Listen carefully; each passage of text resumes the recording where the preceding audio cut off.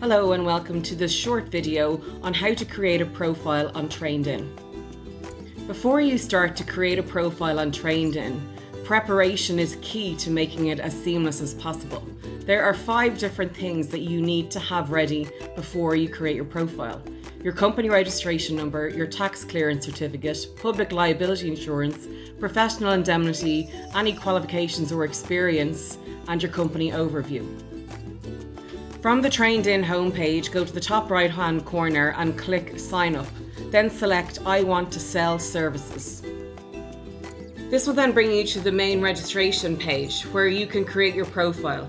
First, upload your photograph or company logo, which should be a 500 by 500 in size.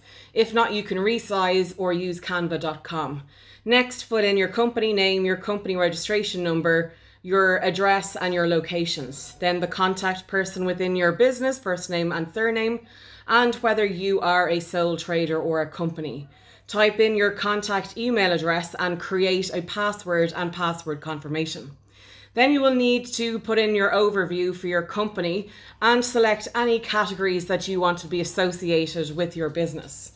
Then you will need to upload your documentation. Documentation required is your company tax clearance certificate, your company registration number, your public liability insurance, your professional indemnity, and any company qualifications that you may have.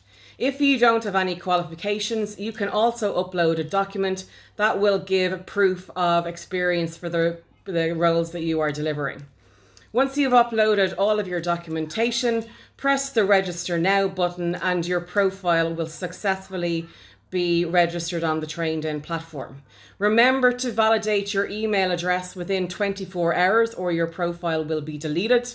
And once everything is in order, TrainedIn will review and approve your profile.